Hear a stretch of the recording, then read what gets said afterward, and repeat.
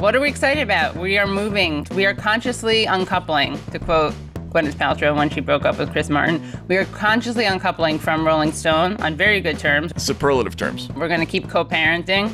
No, we don't. No. We don't have an offspring. We do, but it's ours, and that offspring is called Useful Idiots. Right. And We're going to homeschool the show and teach it all kinds of bad ideas. So it has no socializing skills and is really weird. And at parties, people are going to be able to tell that podcast was totally homeschooled. It's going to be the same great podcast, but with even more segments. And you can find it all at usefulidiots.substack.com. And don't worry, you'll be able to subscribe to a new RSS feed and a YouTube playlist and channel. And it's going to be great. I'm so excited to build back this podcast better with you. We're gonna pod back better.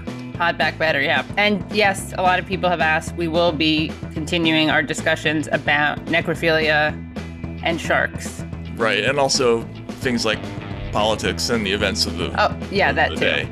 Right. Yeah. Not just necrophilia and sharks. No.